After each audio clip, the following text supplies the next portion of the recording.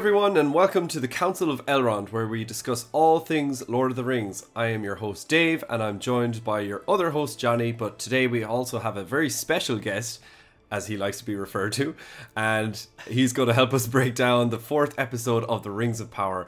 I'm sure all you guys know who this is, Harry from Fellowship of Fans, but just in case you don't, Harry, would you like to introduce yourself and let our listeners know where to find you exactly? Hello, I think you've already given me a very nice introduction, but if you don't know me, I'm Harry from Fellowship of Fans. It's a channel on YouTube, Twitter, Instagram, where I discuss just leaks, rumours, general discussions about the Rings of Power show. And yeah, if you want to check us out, go to all those platforms to see us on. So yeah, but I'm very excited to discuss episode 4 today. Yeah, and we're very excited to have you on and to discuss it with you. Exactly, and we'll put all Harry's links down in the podcast description below. But yes, we will be discussing the 4th episode of The Rings of Power. But before we begin, I'd love to encourage all you guys to check us out on YouTube too, because that's our new growing channel. And if you'd like to help us keep putting out these weekly podcasts, you can check out our Patreon, where you can become a member, and we're actually reviewing all the episodes of House of the Dragon over there each week. So links to all those are in our the links to all of our socials and Patreon and everything, they're in the podcast info section as well. Go check us out. Also, you guys, I'm really sorry if I sound terrible, but I'm recovering from the flu. I think I'm recovering from something, so yeah. But you ate A1 stew the other day, didn't you? I did, yeah. It was rank. You have not seen what I have seen.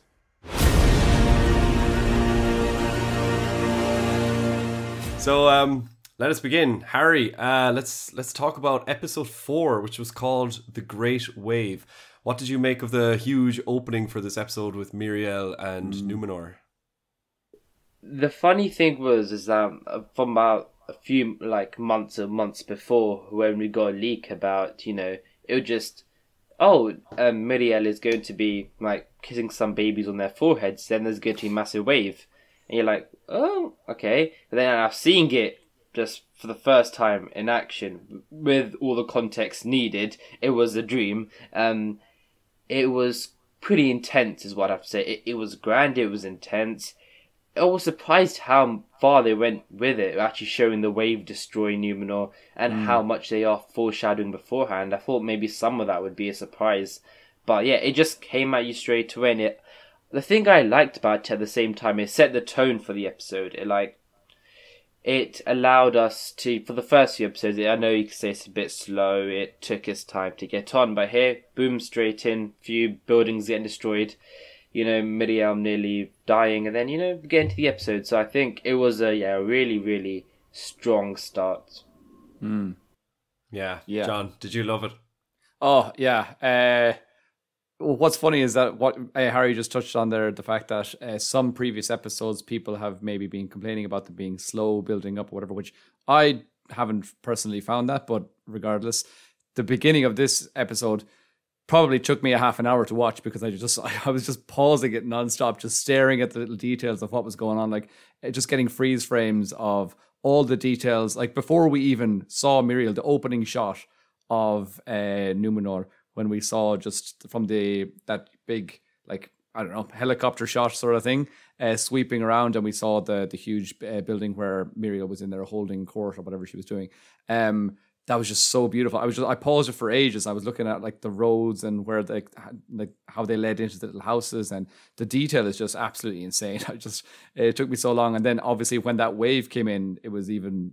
I don't know. There was a lot more pausing happening where I was watching just things in slow motion getting crushed, and I thought it was absolutely incredible. Just the visual aspect, the giant wave in the background behind all of the destruction. Just it was just, I don't know, this impending doom coming towards the city.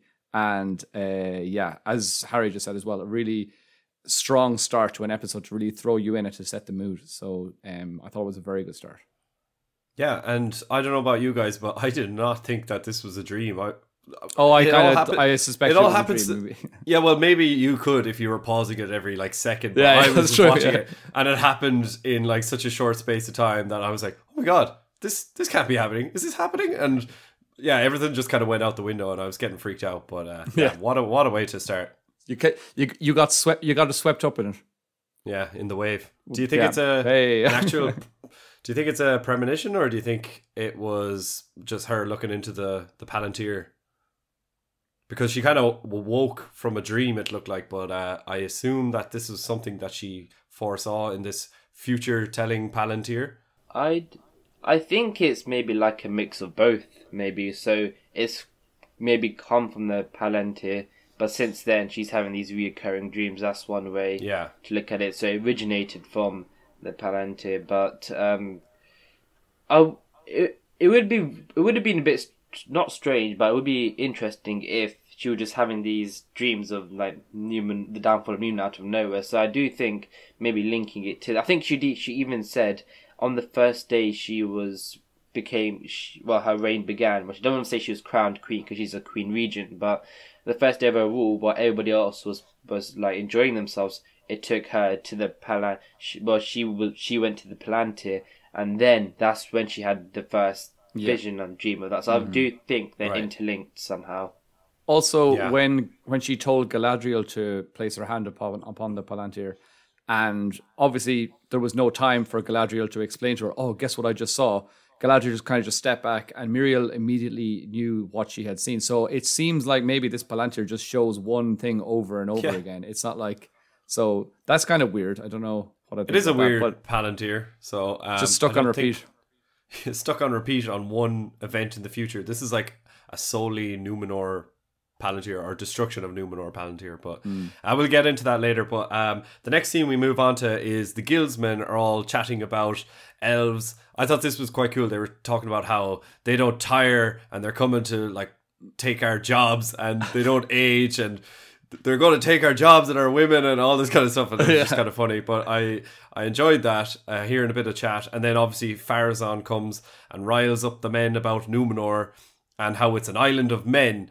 And, you know, that was the scene that we saw from the trailers, and I think a lot of people thought that this was going to be Pharazôn announcing his, you know, his plans to reign on Numenor. And I think a lot of people were like, ugh, it doesn't look great, but I was so satisfied when I saw this is just him out in the streets, hearing some people squabble about the elves, and he's just kind of trying to calm the nerves. And I thought this was a cool scene. What do you think about it, John? Yeah, no, I agree with that point, that when we saw these images before, it seemed like this was some sort of like an organized speech that he was giving to the public. And for that reason, it seemed weird that there was so few people, and they were kind of, you know, they weren't all kind of squashing up to try and hear him. They were kind of all spaced out. So it seemed a lot more natural in the show that he kind of just, these people were out and about, and they were kind of listening to the other guy who has the worst haircut in the world and the fat head. That guy, low man. The guy who just kept calling Halbrand low man. Oh, that guy, yeah. You know, he stood up and started giving a speech, and he was the guy that started saying they're taking our jobs and they can't. You know, they're. And he was also saying that to Halbrand the day before, when he was like, "Oh, you've come here, you're enjoying our ale, and what will you have next?" And he's like, "How about your women?" And so this is apparently just his speech that he's always given, that like people are coming in and taking their, like Halbrand was taking them, and now the elves are taking them. So he's obviously, that guy's character is he's just very insecure. Yeah, exactly. Yeah, so he wants Numenor's jobs and food and women. So anyway, So then, I liked the way that Pharazôn came in, and he almost like saw this as an opportunity to, like you said, maybe calm the men down, but also for the men, the general public, to see him as this, you know, true leader. He's on their side. And Pharazôn, I think, I like him. I think he looks cool. He knows how to play the game, and I nearly said the Game of Thrones. He knows how to, you know, get in there and get the people on his side, regardless whether he actually believes that or not, I suppose. Yeah, he knows how to play the Rings of Power, I suppose. This doesn't have the same ring to it. No, it's around this scene as well that we get to meet Pharazôn's son. So this is the only new character I think that we get in this episode. And what do you think about this fella, Harry? Kemen, I believe his name was. I thought they said Kevin, but I had the subtitles on. I thought it was a very funny name. Like, Kevin. I think Johnny said that Lowman is rivaled for the worst haircut, but I think Kemen is up there for one of the worst haircuts as well. Yeah, and I think pretty much. We're already seeing because he, from the original conversation with Farazan that we saw at the start, he seemed quite naive and like he's just learning and he's on the road. But then when we go to scenes when he's with the Arya and he's basically hitting on her for like the whole episode. Yeah. There's a lot of flirting happening there, and I think it's interesting because the son of Farazan and the daughter of Elendil, Faithful versus Kingsman. Down the line, how's that going to work out? How's that dynamic going to play? We already know Yardian doesn't really like the elves. So it'd be funny if it's like, I don't want to reference The Last Jedi, but it's like, you've got Kylo Ren and you've got Rey, and then they're like opposites in some way, and Kylo Ren near the end becomes good. It's like some of that, maybe, maybe Kemen doesn't like his father's stuff in the end. Because there was even a line where he says, when he first meets her, when Ayardian praised Farazan's ability to turn over a crowd, he was like, "Oh, I find it quite," I forgot, it's like distasteful or like he was like mocking his thing. So it seems like there is something, maybe a bit of envy towards his father. So I think it's an interesting character to say the least, and I think a lot of the theories going around about him is maybe becoming a Nazgul at some point. So a Ringwraith. So I think that's the theory about any random person new that character shows up in the show. Maybe Sabin Burrows Ringwraith.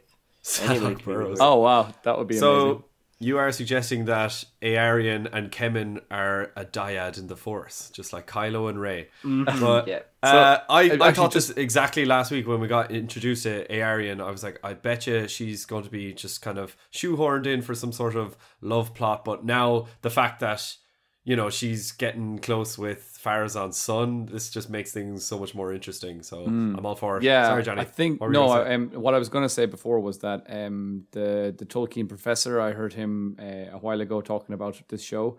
I think it was maybe just after the release of the first episodes, and he said that he's now playing a game which is called Dead or Nazgul, and it's just basically any characters that he sees that are kind of newer characters. He's just saying, okay, what's their end going to be? Are they going to die or are they going to be an Nazgul? And so that's the way he's kind of looking at the show. I hope they die. Yeah, and he was kind of saying, like, people like Bronwyn, he was like, I really hope she dies because that's the lesser of the two evils. But I was also going to say Aarion, I like her character so far, and I agree with you as well. I thought that initially she was going to be kind of shoehorned in for maybe a love story or something like that.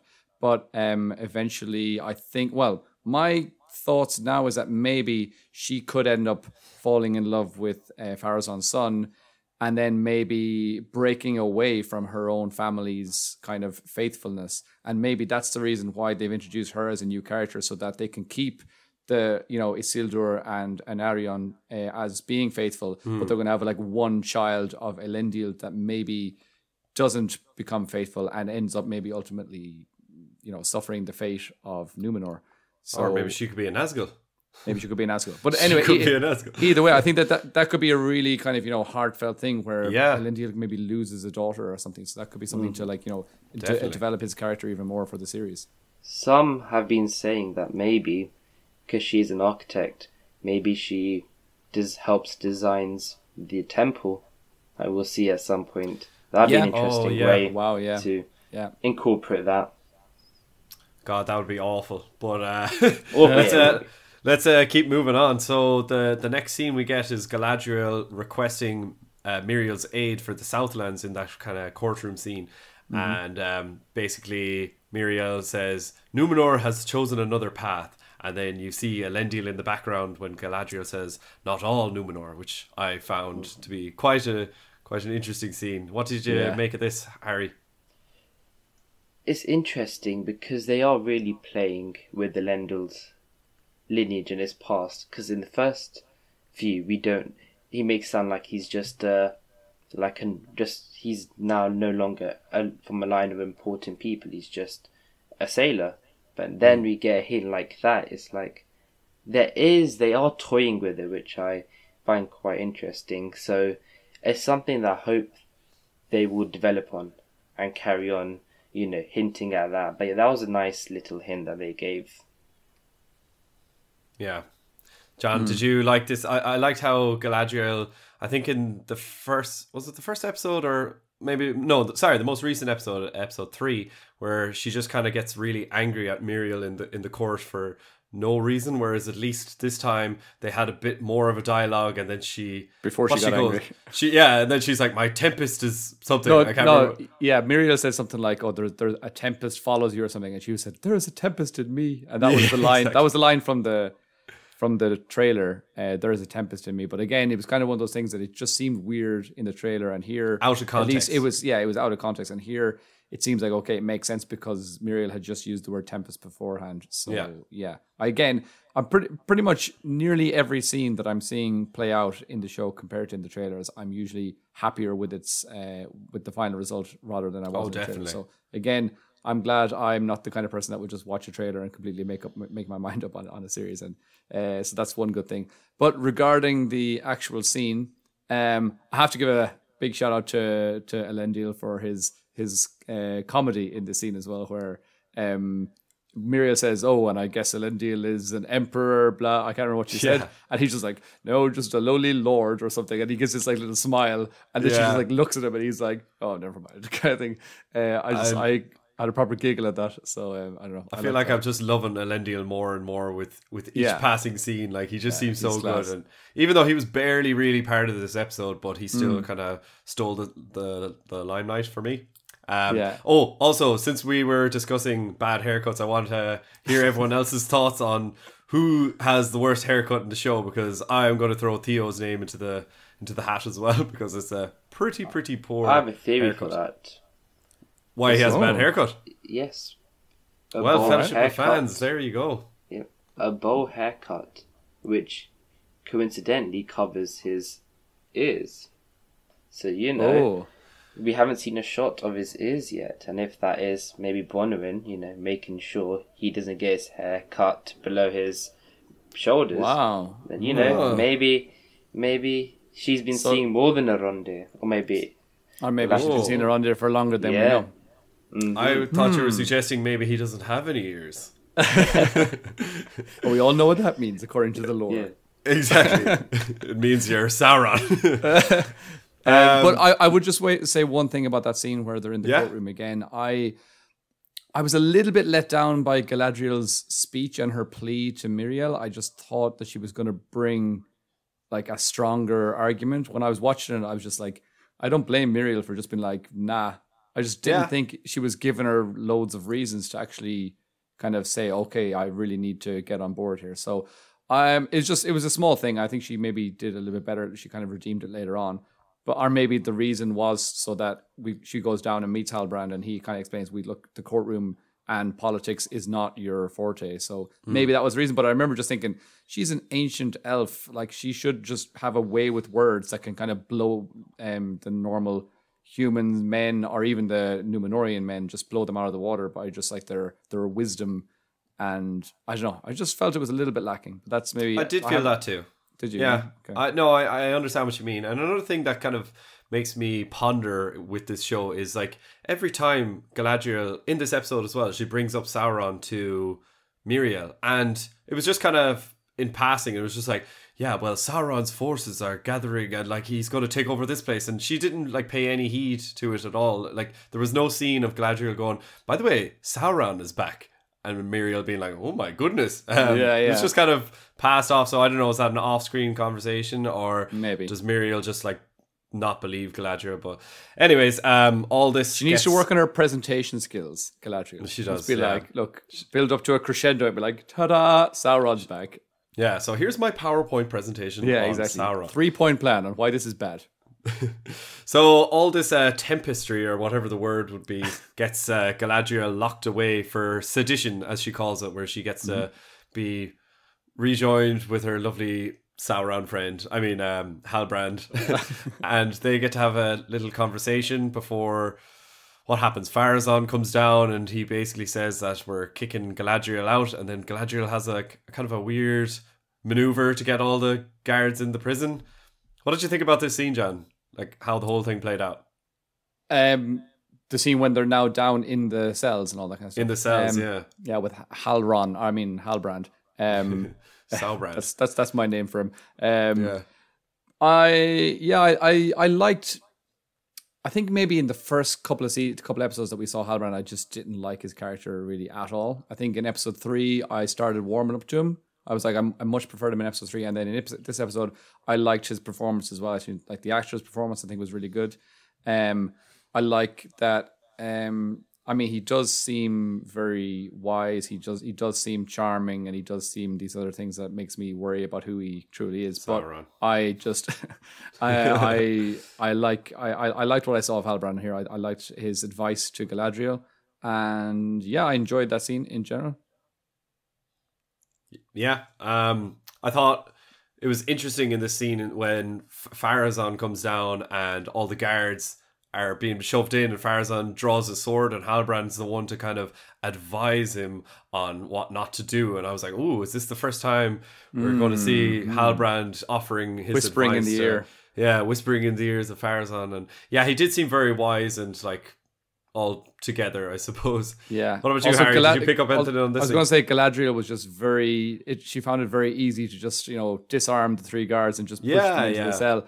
And even when she pushed them in, she just kind of closed the door very gently, as if none of them were trying to get out. And all of them, I'm assuming, are carrying swords, so they didn't even try to stick a sword out through the. Yeah, they were just like, I guess we're in here now, kind of thing. So I thought that was kind of maybe cartoonishly done a little bit, but a little bit, yeah. For me, in that scene, the most interesting thing, I actually have the lines here. It is, listen to what Halbrand says, his advice. Quote, "You do well to identify what your opponent most fears." Then, of course, Galadriel replies and says, "And exploit it." Then he says, "No, give them a means of mastering it so you can master them." Yeah. That's really on the nose, in my opinion. My goodness. Yeah, that was really cool. Like, that's basically, if you want to rephrase it in some ways, it's basically, you identify what your opponent most fears, then apply this to Celebrimbor, and then you teach him the means of mastering it through ring making, and then through the One Ring, and through the Dominion and the Taint, and until has over all the other rings, you can master them. And that's what results in the forging of the rings and the ring race, etc. So I think it was quite an interesting little Easter egg, and it could be putting us off the track and making us think, Saubrand might be a thing, but we'll have to see. It seems like they're throwing out so many of these Easter eggs, and now it's getting to a point where it seems overly obvious, and I just kind of hope that these are red herrings, and they're like, well, anyone could be Sauron. We're making you think this guy's Sauron because he likes metalwork and crafting, and he's whispering in the ears of people, and I hope it's just red herrings, but sure, look, we'll see what the show produces there. After this, we get our first glimpse of Isildur in this episode, of course, and he's out with the cadets, and we hear that whisper again going, Isildur. And then, of course, he purposely gets kicked out of cadet school for acting the Aegis, and has a little fight with 2 of his mates. So did you enjoy this, or what do you think of Isildur's decision-making in this scene? Ooh. He is quite, let's say, I think Elendil says it best in the 3rd episode. I have a daughter who runs fast, and then I think is a son who runs blind. I think blindly. That was the line, yeah. Yeah. If you see that there, it's like, it's just an instinctive decision he makes, and it'd be funny if throughout the show they're going to have Isildur create a history of him just making these flick of the switch decisions that might be good, might be bad, and if you add up history, then once it comes to season 5, like episode 7, when they're on the top of Mount Doom, and there's you got the Isildur, and then it might mirror that, and maybe that's what the showrunners are going for. And another thing around all that Isildur stuff, except from whacking his mate, who actually I think I'm fair enough for that, with him punching his mate if his mother's death meant a lot to him. then maybe go and actually, to be fair, he did get kicked out of cadet school because of Isildur. They're both in the wrong. Okay, that's how it goes there. But it's interesting that everybody calls him Isil, and I feel like the interesting is the name Isildur. I feel like is going to be an important part of the show for some reason. Because first of all, that woman on the coast saying it first of all, and we never really hear his name being said before. And I really feel like that's like a purposeful thing. So that's like the whole character of him. Something I've just noticed. Maybe, yeah, but in some ways... Has his father not said it? Yeah, he said it once, but everybody ran and goes, Isil. So just an interesting thing. But it could just be absolutely nothing. But I just think the fact it's mixed in with that woman going, Isil, or from the side, it's like, maybe they are brewing something. Maybe. I kind of have the idea that it just makes... It tells the audience that this is a younger person and he's hanging out with his younger friends and they just have nicknames for each other. Yeah, that's fair. But I do think that in terms of a name that's been shortened that could actually end up being more important later on, maybe Theo as well. I'm not sure. Theodred. What could it like? I don't know. There could be something else behind that as well. So maybe it'll be of some importance. Theoron, yeah. Theory of it being Sauron. Oh yeah, theory. Maybe he's Gandalf. Theodulf. Actually, that doesn't work. It sounds a bit like Elendil. Elendil. I was thinking if we do ever see Gandalf in the show, how many Gandalfs are we gonna? If some people are gonna catch on at some point, I know it. If we get it, so dreading that. Oh no. Well, speaking of Dilfs, the next scene we get is Adar. We finally get to see him in the flesh. So, serious Dilf. And he speaks of... the way he's introduced is quite interesting. He comes in and I thought, maybe this is why they all worship him, because he's like an orc healer and he just like kills an orc. So that was nice. But John, what did you make of this scene? Getting to see Adar and getting to hear what he has to say. I think it was a very strong introduction to this character. Again, so much there's so much tension in all these kind of scenes in the Southlands. All the orc scenes from last week's episode, I just found myself so tense watching everything, which was really great. But that when he put his hand on the guy's head and you didn't know exactly what he was going to do. Is he going to heal him? And then obviously he stabbed him and maybe put him out of his misery or whatever was going on. It looked like almost he had a tear welling up in his eye as that happened. Yeah. So obviously he cares a lot about these orcs, and so that's cool. Obviously there's we're probably hopefully going to find out more about his background at some point, so I'm looking forward to that as well. But I like the way he spoke to Arondir as well. We heard his voice. I think we all knew that from the trailers. You've been told many lies of Middle Earth. Well, actually, I don't know if we... They don't say Middle Earth in... Well, no. Well, I didn't know that. Maybe Harry probably knew that. Did you know this, Harry, that this was Adar's voice lines? of Adar? I think people on Reddit matched that voice to Joseph Marlowe, so putting 1 and 2 together. So, of course they did. That wasn't me. I promise that I'm not that much into it. But that was one thing. Again, I like when they add things into the trailer or take things away that aren't really there, because he doesn't say you have been told many lies of Middle Earth. He just said you've been told many lies and something. So he's going to say of Middle Earth at some point. Maybe they just added that in, got him to record some extra lines. But he also says, which is very interesting in this scene, he says, I am no god. Well, not yet. So what do you think about that, Harry? I think it's very interesting for the part. If is he like talking in the sense that he is a god to these orcs, or in his own mind that he will become a god when he creates his new world or whatever he's trying to build up. So I think there's so many layers as to what he might mean by not being a god just yet. And I think I still think even someone as corrupted and messed up as he is, I don't think he believes he'll become a physical Valar. I think that's pretty much out of the equation. So he won't be one of the typical gods. But I think with the name Adar, his name is not Adar. It's like something else. And I think we get a little hint to that when he talks about going down a river in Beleriand, the same one as Arondir. So I think it either can be he's this god of this new world that he's trying to create. We see that with the Southlanders when he wants him to either submit to him or they'll die, and have him as the new ruler. And I think that is mainly where they're trying to go with that. But it's really flexible, that line, so it can mean so many things. Yeah, but it did seem, well, in my opinion, it seemed like he was talking about being a physical god, because he does mention how, to create a new world, that can only be done by the gods, and I am no god. Well, not yet. And I don't know who he could be. I remember hearing someone say maybe he's the mouth of Sauron, but like that would that's a man, I believe. That's a Numenorian. So that would have to be like years and years later. But if this is, again, this could be like the Witch King or another Nazgul, and maybe King, could he be a Nazgul? Because they're I don't think so. They're men, rulers of men, so. And because he's got the pointy ears. Yeah. Okay.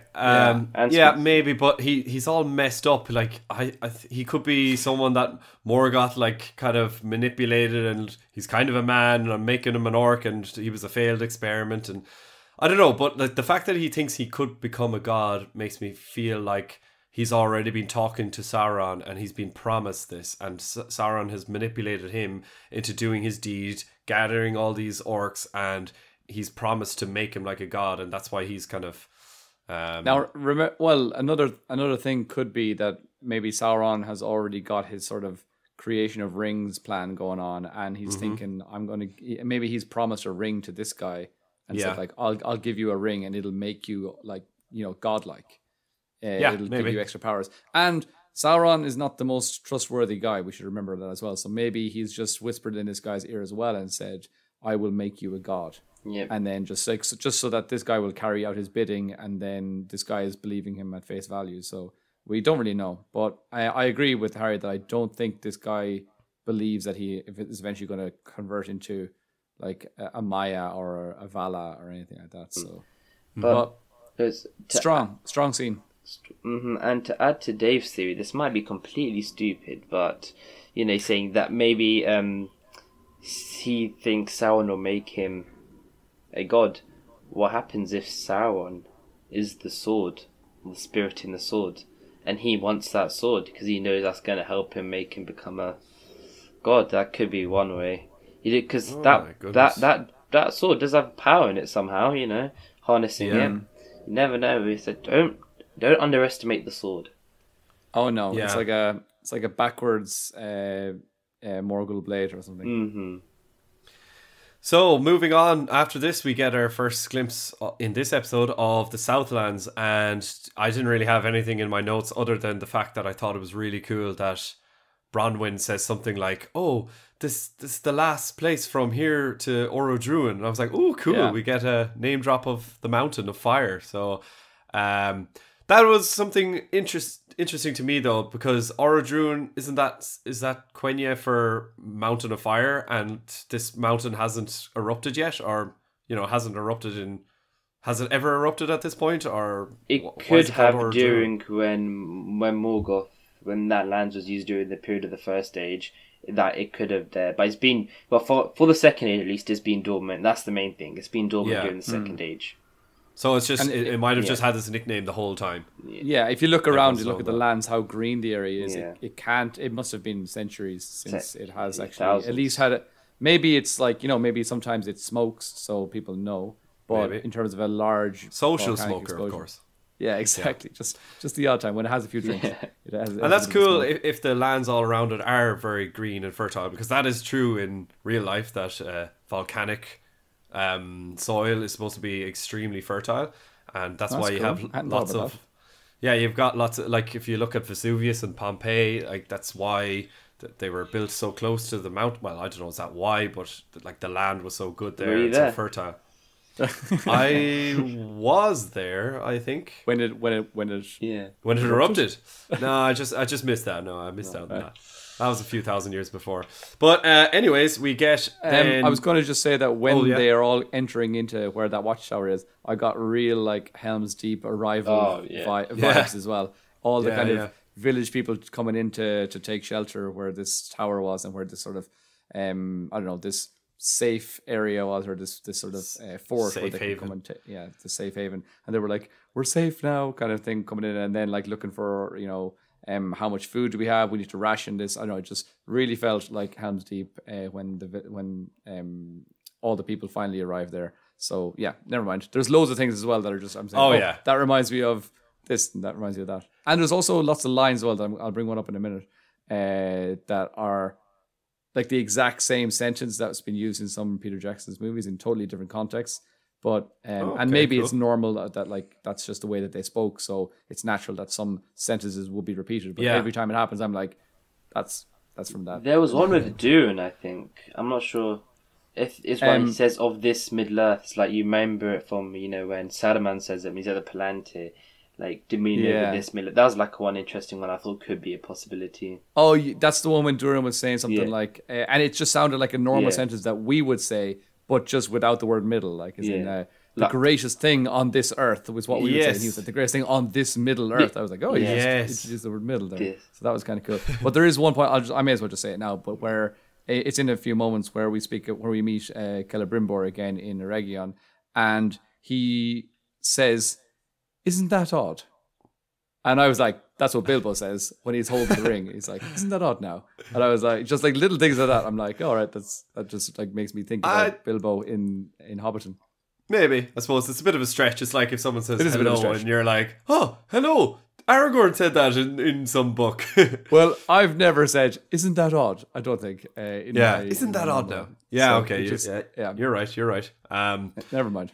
Yeah, so like we get to see, speaking of rations as well, this is the reason why Theo comes up with the idea to go back to the village and bring his friend, is it Raman or Rowan? Raman. I think it's Rowan. Rowan. He brings Rowan to the town, and then, we get to see this lovely scene play out with Jed Brophy. Johnny, would you like to, or no, Harry this time. What did you make of this scene?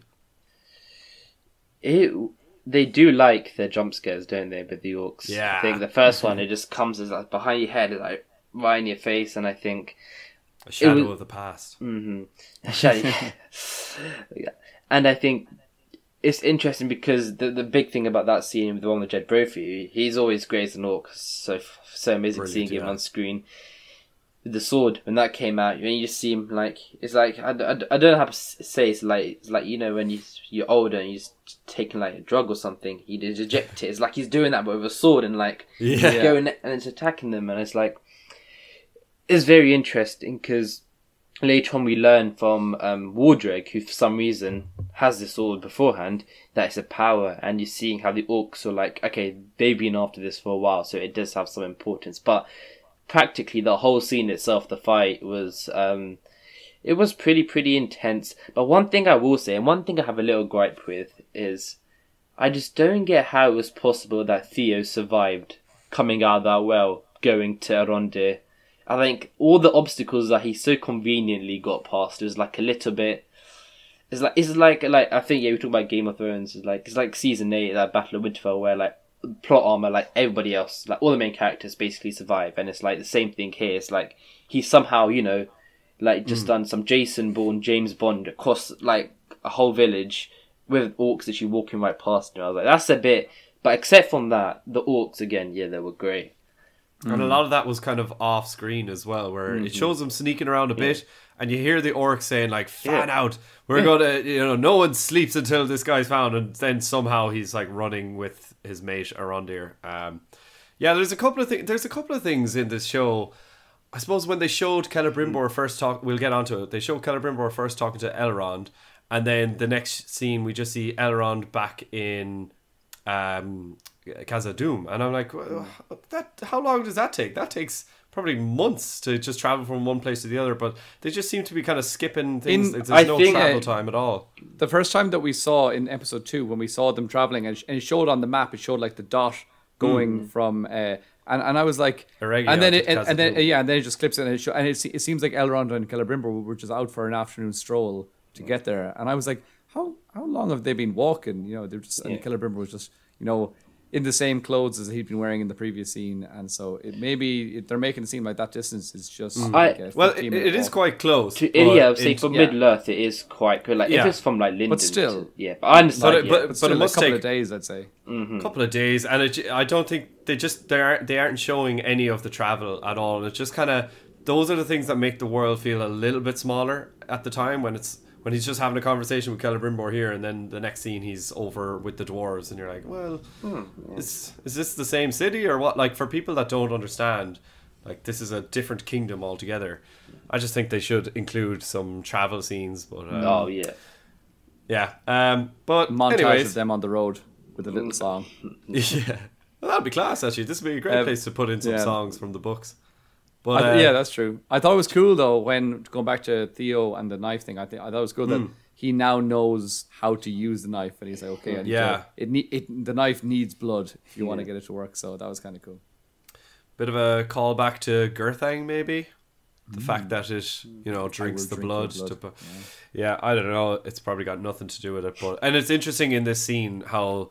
Well, it's not interesting, but we theorized it last week. What are the orcs looking for? And most people did say the sword, but they finally say, like, we found it.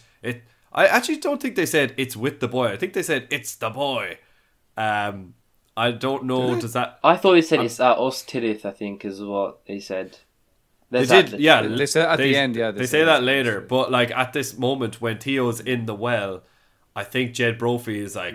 We found it! It's the boy! And I think they just meant like, look for the boy because he's the one that has it, but they don't say it's with the boy. They just say anyways. Could be. That doesn't really matter, but anyways, moving on to the next scene is where we actually get to see Eregion, and this was a nice shot of this forge being built, and we see elves and dwarves working together, which is nice. Celebrimbor says Ariendil mentioned that his future would be in the hands of Elrond's son. No, did I get that wrong? Of his son, which is Elrond. Of his son, yeah, exactly. Yeah, Ariendil's son is Elrond. So, what did you make of this scene, John? Did you enjoy? I love the dialogue in it at first, but like, what did you take away from this scene? Well, first of all, I was a little bit confused that we kind of just have skipped over any sort of the dwarves agreeing to actually work with the elves. We didn't get to see that. We didn't get to see them, building their big group of, just like saying, okay, we're going to send out this legion of dwarves to go and do it. I thought that was going to happen. I thought we were going to see that. So a little bit sad that we kind of brushed over that. And now suddenly they're just well into months of construction, or maybe I don't know how long they're in, but it looked like they've built quite a lot. They've got all the foundations done. They're halfway up the tower. So I don't know how tall it's going to be. I don't know if it's halfway up, but they're well into the construction process. So it seems like they've been doing it for quite a while now, I would imagine. So I wanted to maybe see that process, but I understand that they kind of need to speed things along.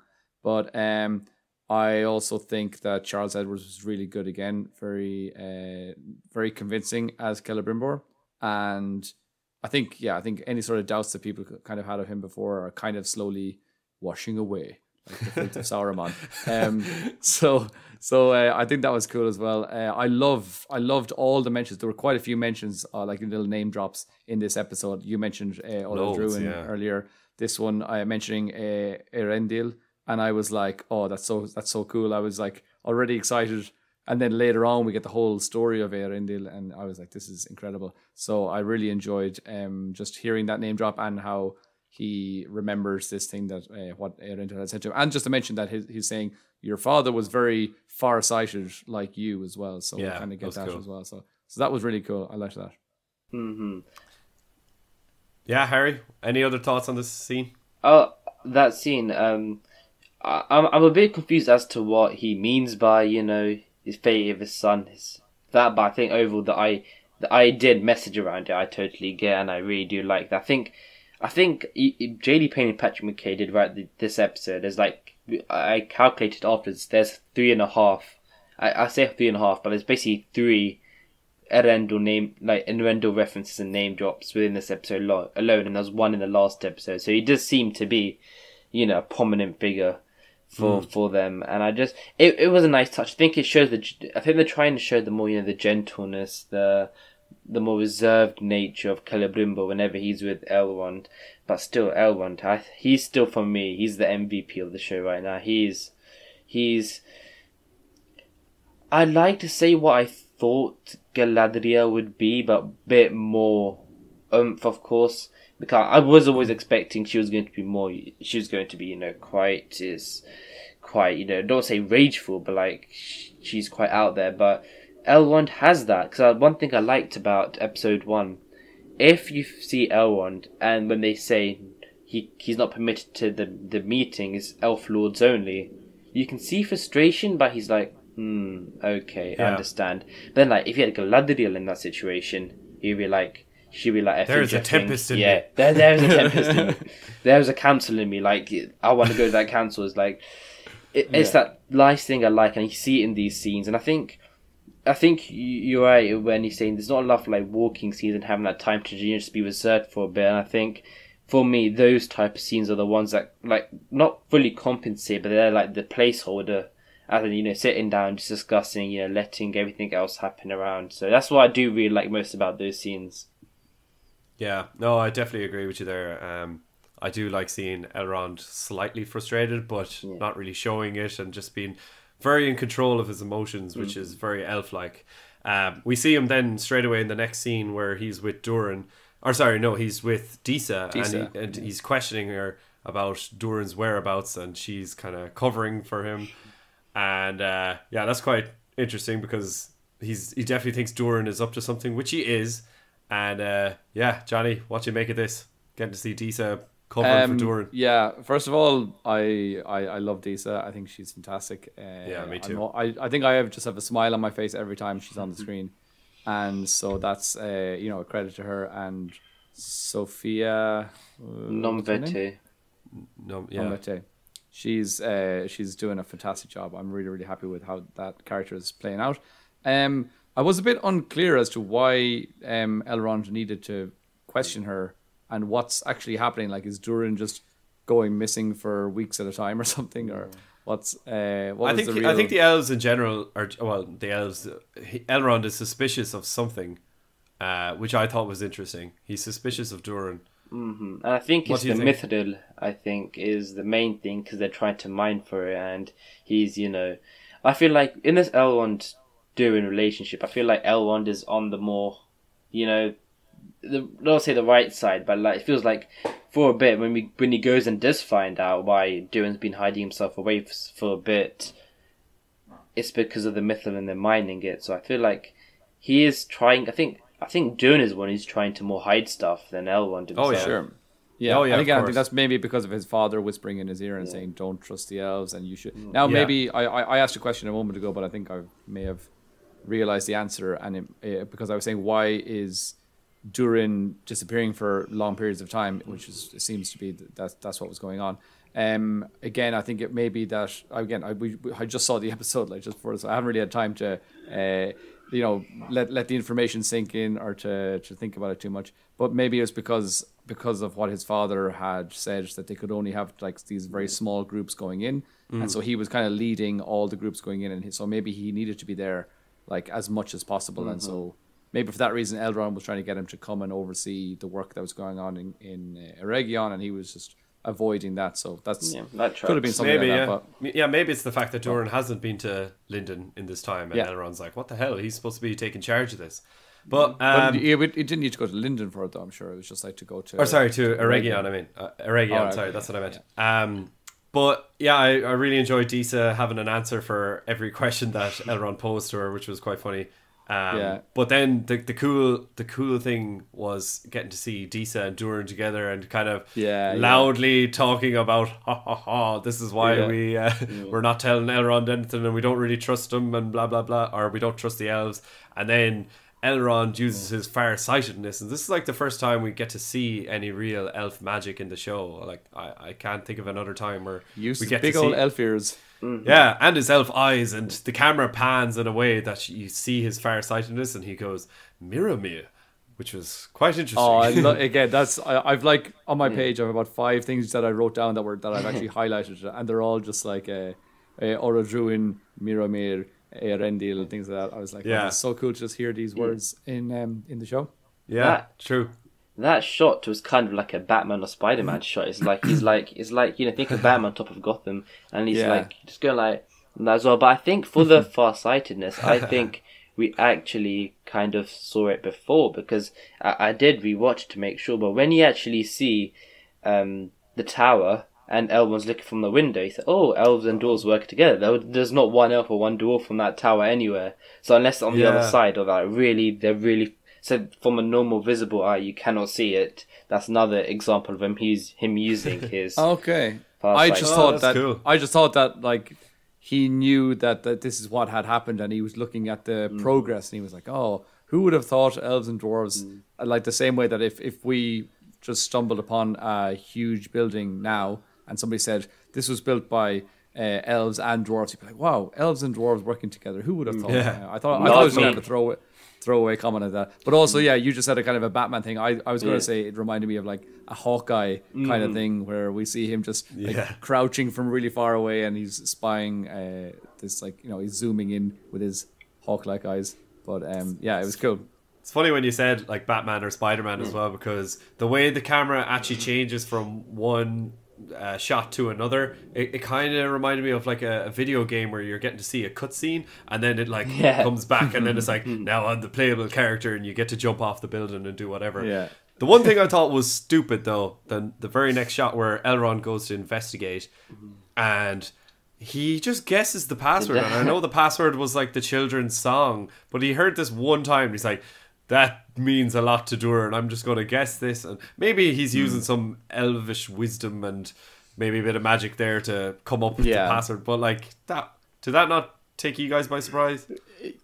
Yeah, it took me by surprise, but it also kind of, I don't know. I just, lots of things you have to just accept that, okay, he's an elf. He's been around for thousands of years. He knows how things go. And I was like, like you said, just elven wisdom. He kind of figured it out. Or maybe that's a song that has more meaning that we don't know about yet. But I don't know. What were you going to say, Harry? I was saying, for me, I just compare it to, episode 3, Halbrand somehow having tokens to have drinks for the entire Númenorian, We said that too, yeah. I was like, it's one of those ones. Like, the logic may not be there, but it's like a television thing. Like, for example, going from Eregion to Khazad-dûm in like 5 minutes, Also, there was another one in this episode as well at the beginning that I forgot to mention, when Farazan was like giving his speech, and then he kind of just goes, "Drinks for all." I was like, we're not even at a bar. And then these women just appeared with like all these glasses of readily poured wine. I was like, do they just follow him around in case he wants to offer drinks to the entire group? He must be a raging alcoholic if that's the case. He just has like loads of women carrying drinks. Make sure you follow me with at least 50 litres of wine.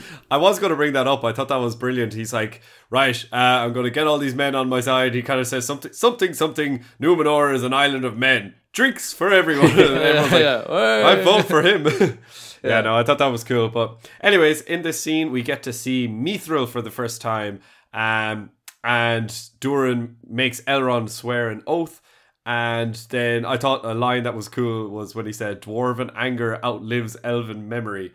And thought that was pretty sweet. And then he ends up gifting this piece of Mithril to Elrond as a token of friendship.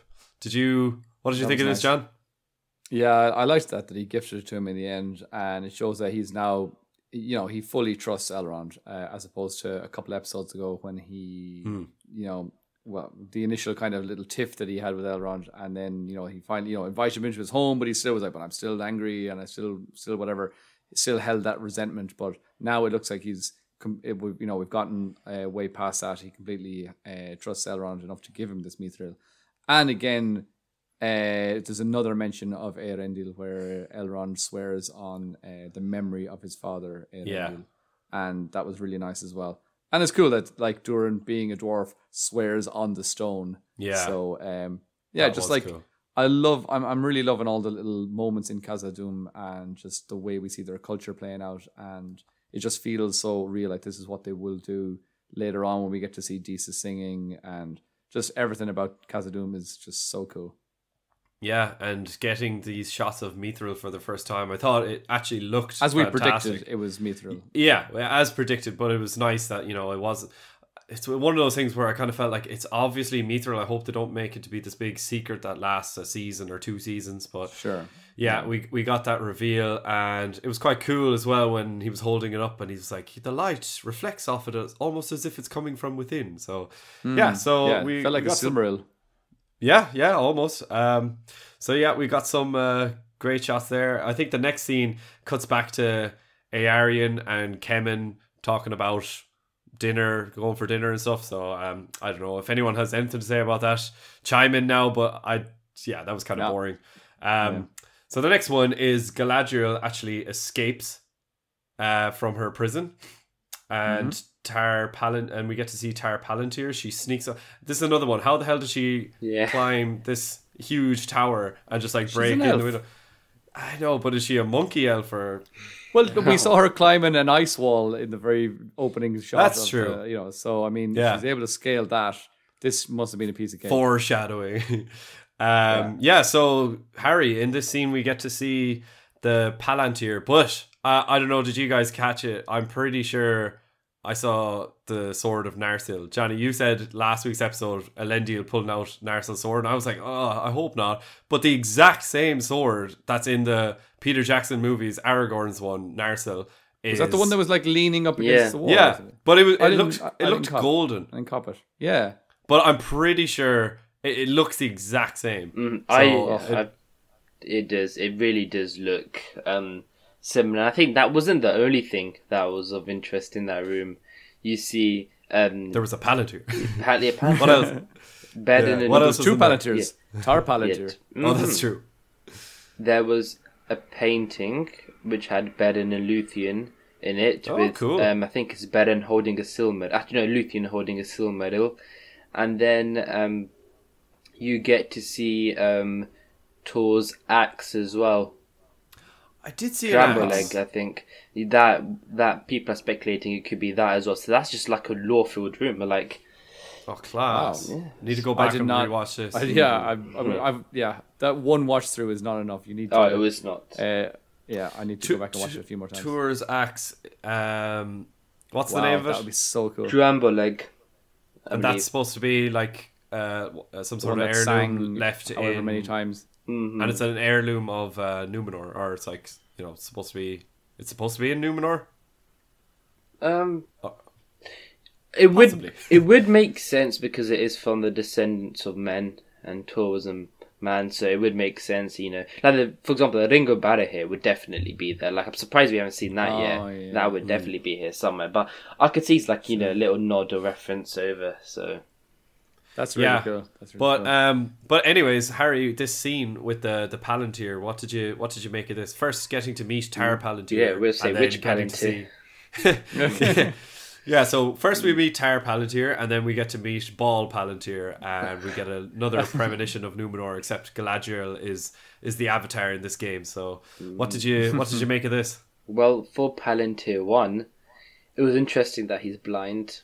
Boff was blind for that part, and how sick he's become, and it seems like, I think all he said in that scene was Miriel, so it seems like he has limited speech as well. But I think it was, again, it's you sometimes you want to root for Galadriel, she's the main character, but she's walking in going, or finally being able to speak with the true ruler. You just see Miriel then, you're just like, it's like you got that spoiled brat vibe. It's like, but then they actually mend their relationship quite quickly, because Miriel takes him her up the tower, and then they see Palantir, and then it's interesting that, again, I think one of you mentioned it earlier. It's like Galadriel's convincing nature is not that strong, because like you're in a position where you're literally showing the downfall of Numenor, and how she was not able to convince Miriel in that moment that you need to come to Middle Earth to stop this.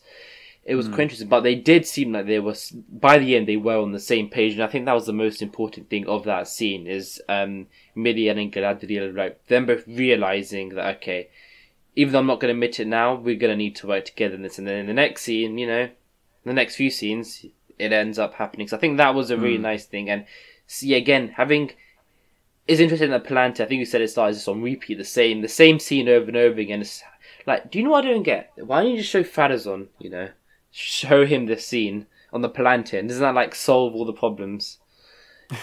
Like a little plot hole. Yeah. Well, then we'd have no story. I suppose, But yeah, that's true. But what I would like to say also, I'd like to mention that the fact that we found out that Muriel's father is actually Tar Palantir, that is really cool and really important, because it kind of means that they are being faithful to the timeline, regardless of the fact that there is going to be a timeline compression, because we know that her father is supposed to be Tar Palantir, and we know that also in the previous episode she said that my grandfather's great grandfather, this is like elves have not been welcome since then, and that is correct as well. That is the way that it's played out. So in terms of where we are in Numenor's history, we are exactly where we should be in terms of the timeline. Oh yeah, so that's kind of cool. That's correct. And I think one thing I forgot, I totally glossed over, in the lore, Tar Palantir has a vision whereby, not a vision, but he has foresight, and it's whereby he says that, and this even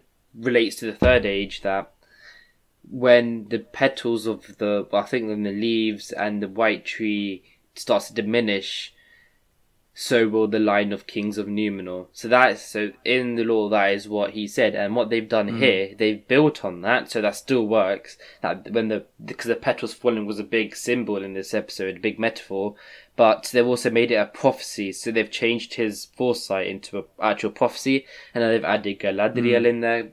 Very much. I like how they've like adapted that part of canon that we actually do know about Tar Palantir in that period, which was quite nice. Yeah, very nice. Yeah, that was really cool. So yeah, again, this scene, I thought the dialogue between Muriel and Galadriel was quite good. But let's keep moving on. The next one we get. Sorry. Just one thing I wanted to say about that, which was that I was actually surprised when I saw that scene, that what we saw in the trailers of Galadriel and Muriel together up in the tower, and Muriel showing her the Palantir. I thought that meant that what we've seen of Muriel in the previous episode, she was, kind of putting on a front to pretend that she was, obeying the rules of Numenor, but really secretly she was faithful. And then I thought this is where the moment she was like, "Oh my God, Galadriel, I have to tell you all this stuff." And, I'm on your side, but it wasn't that way, and it's still like she still showed her some of the visions. But when Galadriel was saying, "Okay, great, now we're on the same team, we need to go," and she was like, "No, I can't do that." Like she's like, faith is maybe enough to convince one person's heart, but it's not enough to hang a kingdom from, or something. I can't remember the exact line, but that was a really nice line. I think in terms of which one of these two women has got better, like we've just mentioned it again a moment ago, what Harry did, about like being able to convince people with their words, and just being a really good speaker and good at giving, rallying up the crowd. Muriel seems to be much better than Galadriel at that, which is a little bit strange. She's convinced me. She's convinced me. It's probably because she's not slagging off half the audience, I think, in the room. That's probably why she's doing better. But I do agree. I think your point is right. That Muriel, there's a sense of calmness within her. Like, even when Galadriel is saying all that to her, she's still reserved. She's still she's a ruler. I think that's what you can get from that. Mm-hmm. And as we should also remember that she's a ruler of Numenorian descent. So, I mean, you could think of the wisest king or queen or rulers that we have in our in our world today, and imagine this person was in power for however length of time that she is. But she could be, 150 years old. We don't know. So, well, maybe 100 years old or something like that. So, if their lifespan at this time was around 200 and something years, she could easily be someone that's been in this position of power for a long, long time. So she should be wise, and she should be well able to deal with these types of situations. So that's something as well that we should think. She's not just like some, 40-year-old woman or something. Mm-hmm. Yeah. And you do get a sense of understanding between the two characters, but at the end of the day, Muriel is like, "Look, I'm trying to lead this kingdom, and I can't." And she's scared. Yeah, she is scared. And Galadriel brings that up. She's like, "Do not follow your fear. Follow your faith." But it was a good scene. And Johnny, you mentioned earlier how the trailer led us to believe one thing, but again, that's because they showed Galadriel and Muriel at the Palantir, and they used the line of Muriel talking to her father, where she says, "It is here, Galadriel, the moment that we feared," even though that was just kind of taken out of context completely. Yeah, they're being awful sneaky. Very sneaky, but I'm glad that's the case. So the next scene we get is Theo finally getting out of the well, creeping around, and then he bumps into Vrath is the name of the orc, and then Vrath is immediately killed by Arondir, which is cool. So R.I.P. Vrath. And then they have this big chase scene that we saw in the trailer, and the catching of the arrow, and then they have this Mexican standoff in the sunshine, which is all nice and good. What did you think of this scene, Harry? Did you enjoy the action? I did enjoy the action. I just, again, Arondir was like doing this for like 30 seconds. I was wondering, they did have bow and arrows. I'm like wondering, like, it is always. I think like when you watch Star Wars, anything, like whenever there's something like that happening, you're like, just shoot an arrow. I think when it's television, when it's fantasy, you there those leeways. But I think overall, like, minus that, it was I think the wide shot when you just see Bonwin, Arondir and Theo, then you see the orcs on the other side, and then this one back here. And that was really nice. You see the sun beaming in, because that was so gorgeous, yeah. And the music that came in at that point as well. Mm-hmm. And I think they're doing a really big metaphor and like a big symbol about the sun and how the light and how that's affecting them, because the orcs couldn't come out. And it's like, light versus dark. You see that motif there as well. There's so many layers to it. But overall, I did really enjoy it. And I just don't get how, again, we go back to like the technicalities, like when Arondir's in the forest, like how the orcs have not caught up to Theo, first was no guess. And how, he just sits there and just kills one orc. Like, what difference did that make? Killing that one orc. It's like, it made no difference. They still kept running. There's still like hundreds of them. But except from that, I really enjoyed it. Yeah, Johnny, any other notes on the scene? Similar things, I suppose. Yeah, they probably should have caught up with them. That was a little bit silly. And also, just that one shot of Arondir catching the arrow that we've seen many, many times. I just don't understand the flight of the arrow. It's like coming down at this angle as if it's being like lofted up in the air. And then coming down. Like you can't do that inside. You can't do that in a forest. So maybe somebody just threw the arrow. Yeah, maybe. Maybe they've got a child orc with them that just like has this like little pea shooter bow and arrow thing or something. It's like woo.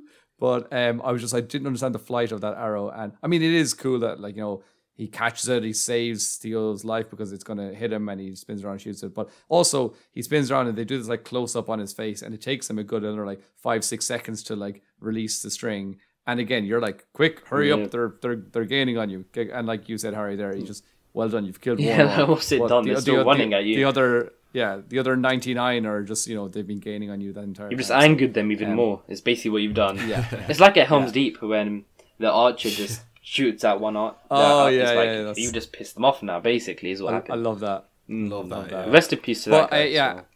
Yeah, and again, of course, Arondir comes out. Now, I will say that the first few orcs that like arrived, none of them looked like they were holding bows and arrows. So maybe they're waiting for the archers to catch up, because then when they actually ran away, you could see a few arrows landing, and they couldn't reach that far. But I was just like, for me, that entire scene, just the main thing about it was just the beauty of the way it was shot. And it was just so gorgeous. And as I said, that again, for me, anytime I see a gorgeous scene, just like the music is always adding to it from what I've seen so far. And that was the case here again. So really, really class. But yeah, nothing else to say here. Yeah, that scene, I think you both mentioned how it was weird that the orcs didn't catch up. I just assumed that was the whole point of Arondir. Arondir was with them the whole time, so I assumed he would kill off any orcs that got close, and then they'd run a bit. And so that's what was going through my mind. Giving him a piggyback. A little bit, yeah. But anyways, on to the next scene. Well, actually, Johnny, you mentioned it earlier that most of the scene was actually shot in slow motion. Like the orcs and Arondir catching the arrow and stuff, and then there was just that backdrop of the music with it was actually Disa singing, and we straight away cut into that. Disa singing to the mountain. This is kind of her way of praying that the miners don't get killed, the ones that are trapped in the mountain. And that was another lovely little insight to the dwarvish culture there. So what did you make of that, John? Did you enjoy this? Loved scene? it. Yeah, I loved it. I've been looking forward to the scene of seeing this resonating process since we saw the first clip of it in the trailers. I've just been really excited to see how does the process go of singing. It's sort of like ritualistic process, and we could see it's kind of religious almost as well, that they were singing, and the whole mountain at one point, or a certain part of it, started to almost, vibrate and, resonate, I suppose. And that was just really, really cool. I really loved it. It was, and whoever's voice it is, I'm assuming that's not the actress's voice. No, I think it is. It is. I think it is. She's a singer. Do you think so? She did theatre. So, yeah. She did theatre for a while. She did theatre? Yeah. Okay. Well, if that's her voice, that's incredible. Yeah, oh, no, it is, because she's credited on the album, so I think it has to be. Oh, wow. Well, that's class. That's amazing. That's amazing. Cool. I didn't know that, but yeah, it was she's got such a powerful voice, and it was such a powerful scene. And this is also where Durin storms in, and he's full of rage, and Elrond's there, and he's like, I don't ever want to, share breath with that man anymore, talking about his father. Old goat. The old goat. I was like, that's a compliment. Yeah, yeah, and then we get another shout out to Eärendil by Elrond, talking about his own father, and he gives a lovely little story about his own father, and then basically turns to Durin and says, but I wish that I could still talk to him and, relish those moments with your father. And it was such a nice scene, because I kind of was like, where the hell is Elrond going with this? He's just talking about how amazing his dad is after Durin's insulting his old goat of a father. But I thought that was a really, really sweet scene. So what did you think of it, Harry? I think, again, Elrond has been given, I think, thanks to the writings, he's been given the more, the heartfelt scenes, the ones that really hit home, and I really do. And I think it's just part of the strong point of the show is the Elrond Durin. And I think you can even add Disa into that as well, yeah. Even of course, the Elrond Durin, I think it's fair to add Disa to the mix as well. I think those three, I think you just see the strength, and, and you can really see the emotion in their friendship, in their relationship. And I'm not talking about Durin and Disa, I'm talking about Durin and Elrond. I think you really see that. You saw the exchange of, you keep that.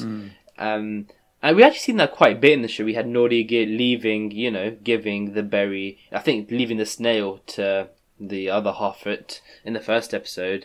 But yeah, back to Durin, I think I did really like how Elrond used his, you could see him getting emotional almost, and the part where he speaks about almost not living up to expectations, and that's where Durin is. I nearly got him for a second, which I liked, but then he was able to overcome that and say, but then I realised I just wished now just to spend and have time to chat with my father. And then when you hit that, and that's when it hit home for Durin. I like that part where he almost nearly fell into his own trap, like the message he's trying to send, then you got over it and then gave it. And I think that was a really nice touch. Yeah. This was the best scene for me in the episode. I absolutely loved it, and I think you're right that the MVP is Elrond. So the goat. He's the actual goat. Yeah, he's the old goat. The old goat I goat. was talking about. Yeah.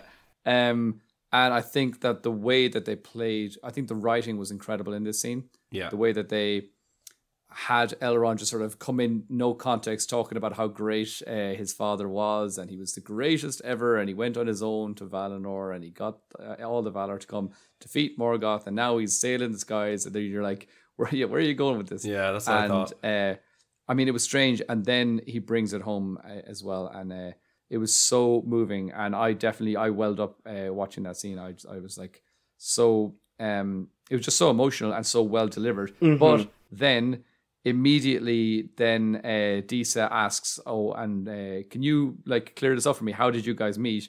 And they went into this little story, and again, that had me giggling a moment later, while I still was like tears in my eyes almost. And it reminded me almost of how, nowadays, any sort of Marvel movie, anytime there's this kind of emotional moment, they throw it off with this kind of joke. And I was like, this did it so much better than any of that kind of stuff before, because it felt real rather than just kind of some cheeky quip or something like that. I think that Marvel, it's a joke someone would make after a situation like that. Is I think exactly. That's true. Yeah, it's it was it felt real. It did feel real. And, I absolutely, I more than giggled.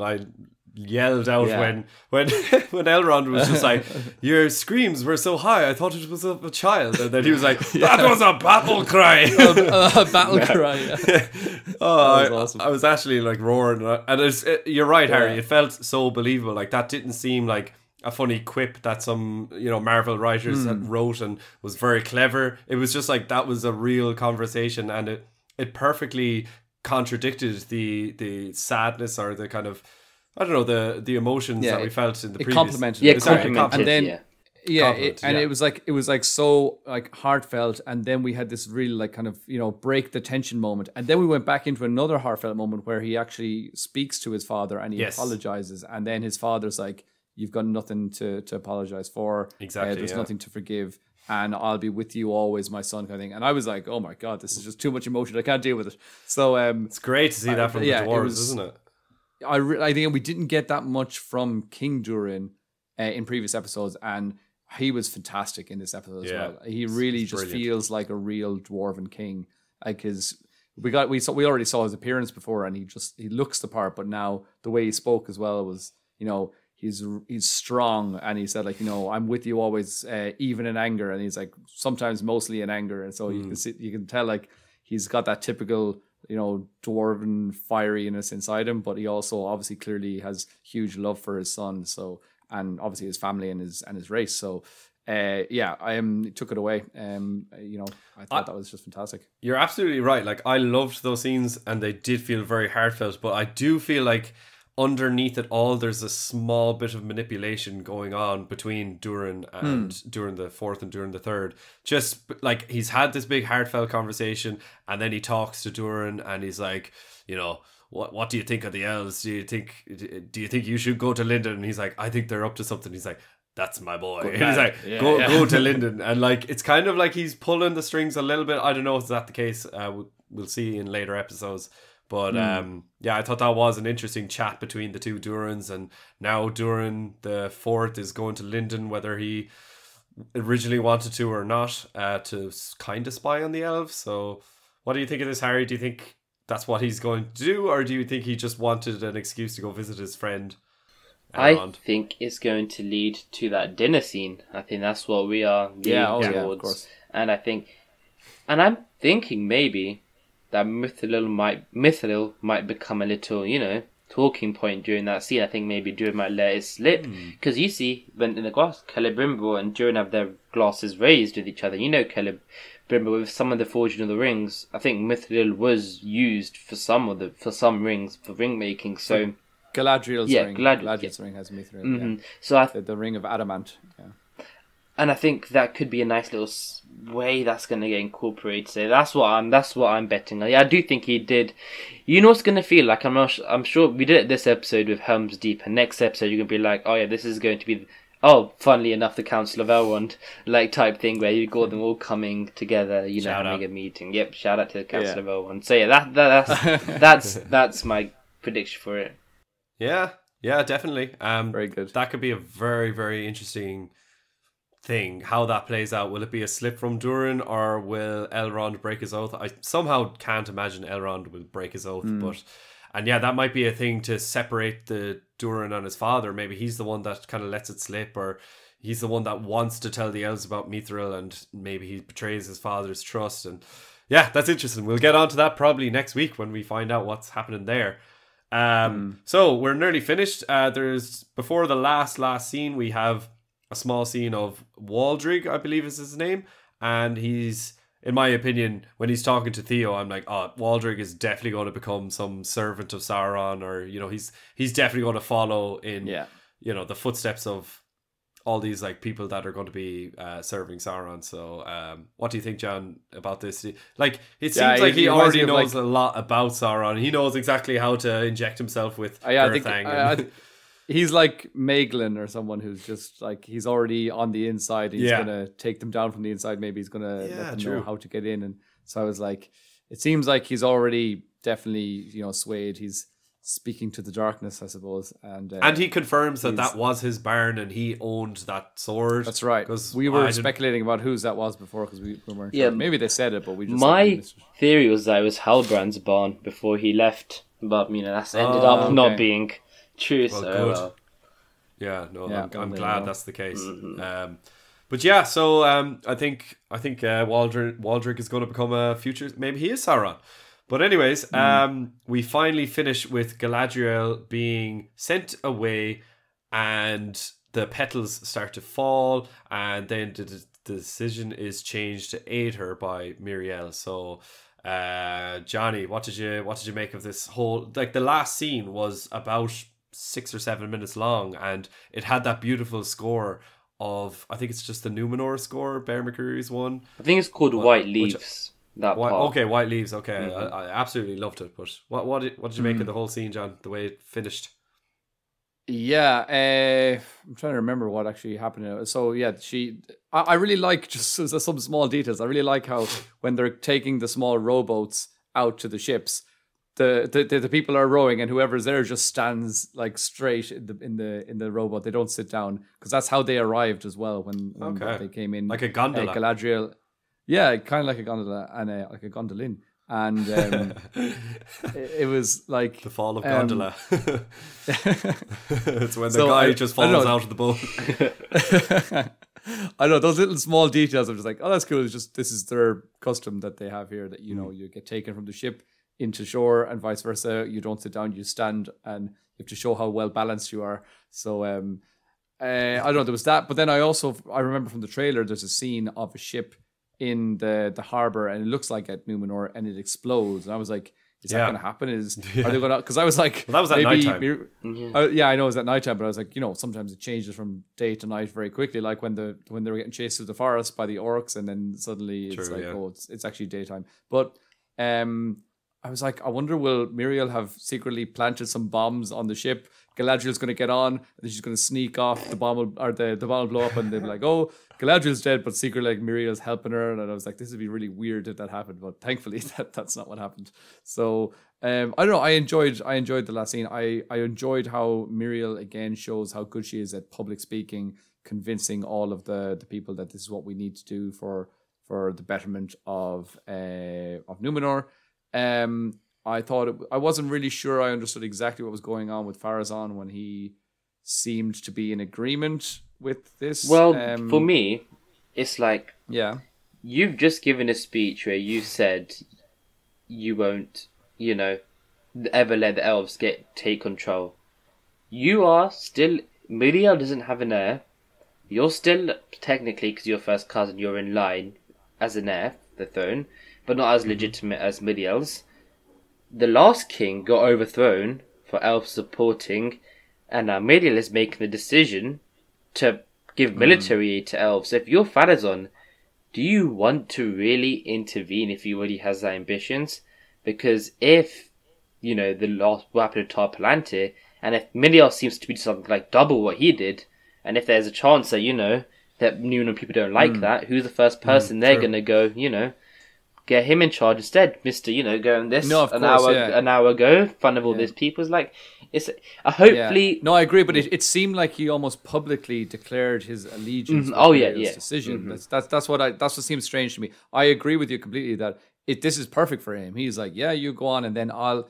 But it seems like if I were in his position, I'd kind of keep my cards close to my chest. I wouldn't make any public declarations, and then maybe when, after the fact, you could say, "Oh, I never agreed with this from the first place," and whatever. So, but if he's kind of on record saying, "Yeah, we should," I need to rewatch it again. It was, just that there was so much in that scene. There was so much going on. Like I think it was the one song playing throughout loads of different cuts. We obviously see.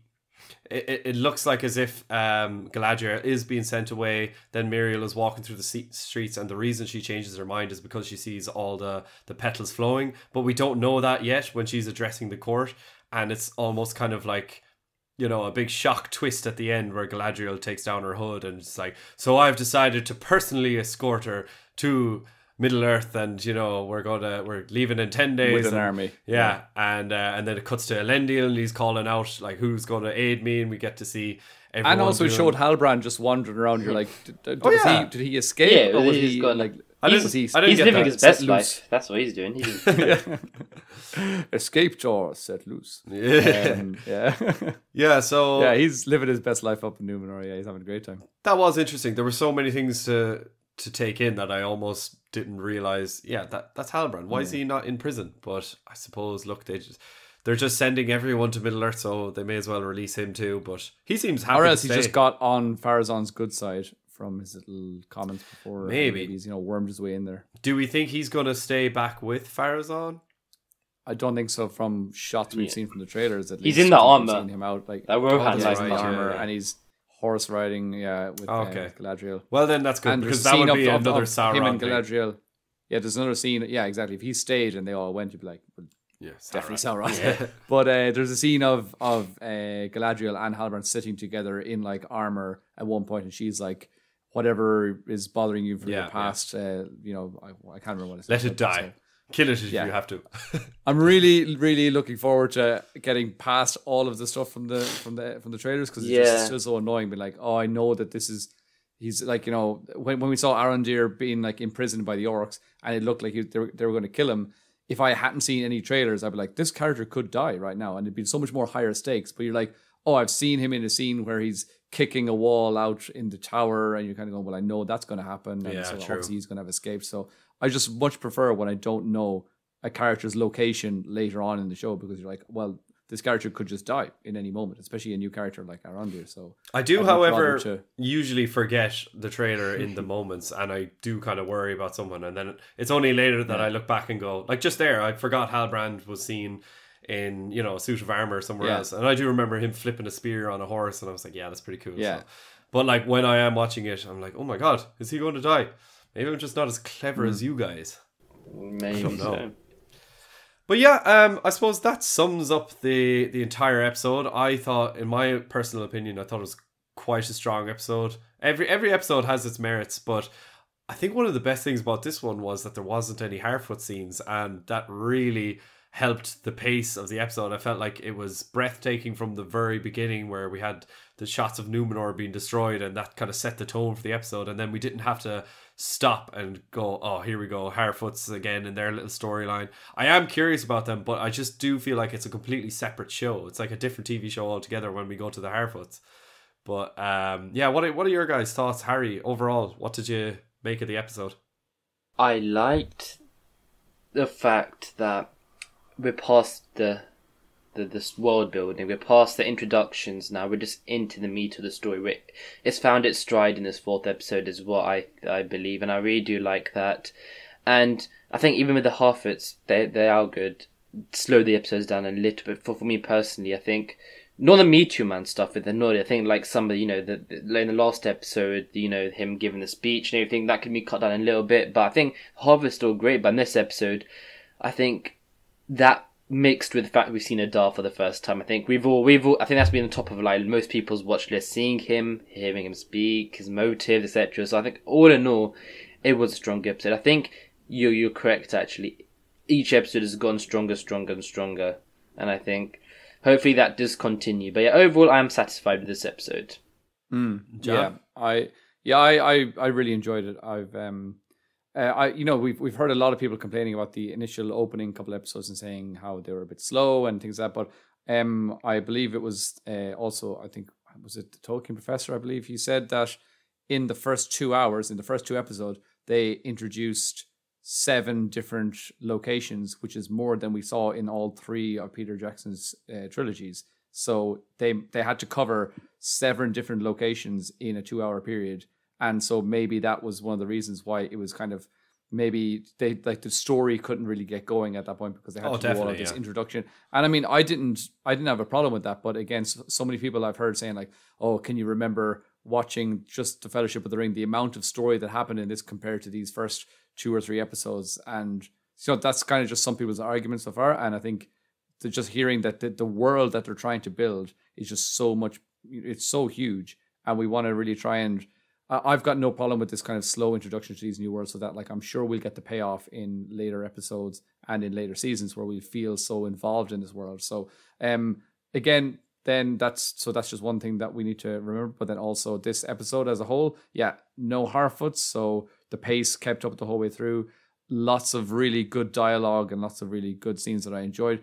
There weren't any scenes that in their entirety I disliked. There were some things that I disliked, some small things like I mentioned before, maybe Galadriel. I'm just surprised that she isn't better at convincing people, and some of her speeches have felt a bit weak.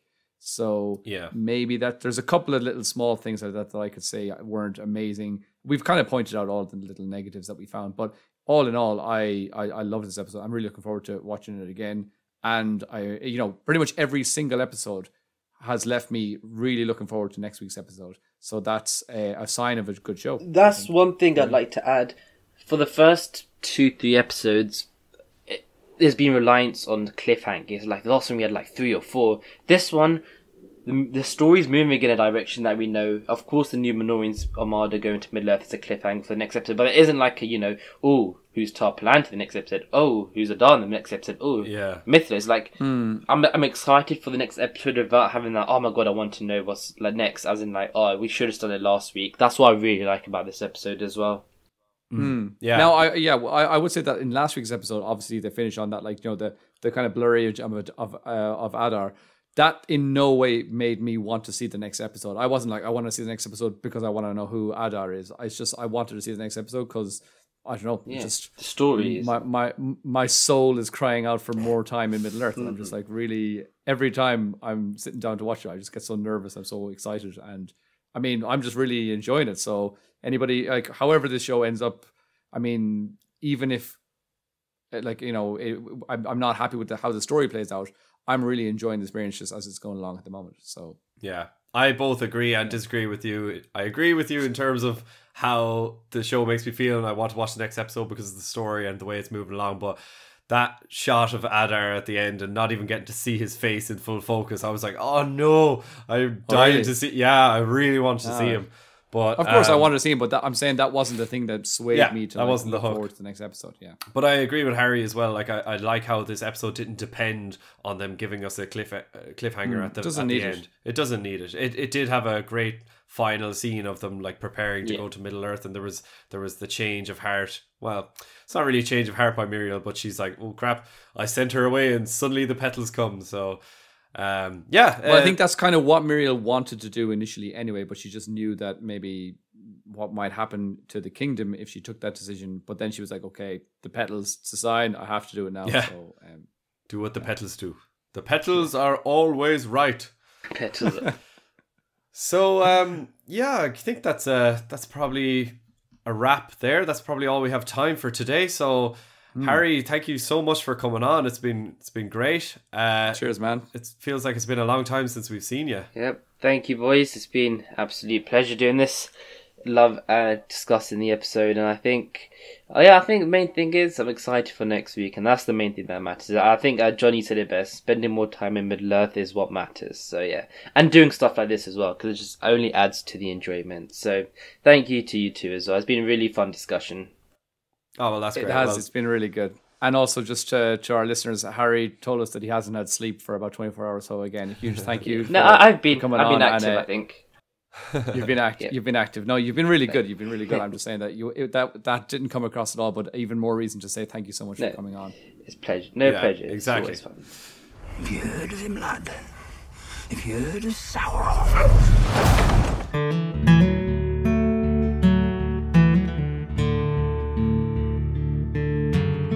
So yeah, guys, that's all we have time for today on the Council of Elrond. So please let us know what you guys thought of the episode and where you would rank it on the list of all 4 episodes as well. Is it the best? Is it the worst?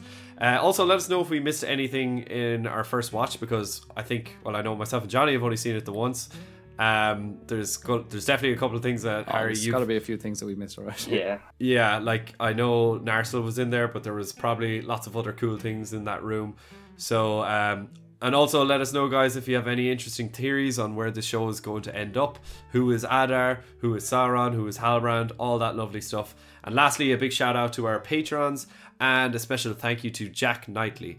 So until next time, guys, we'll see you on the next episode to discuss episode 4. Thank you very much, and Sorry, episode 5. Well, we can discuss episode 4. We'll do it again. All right. All right, guys. Cheerio. Bye.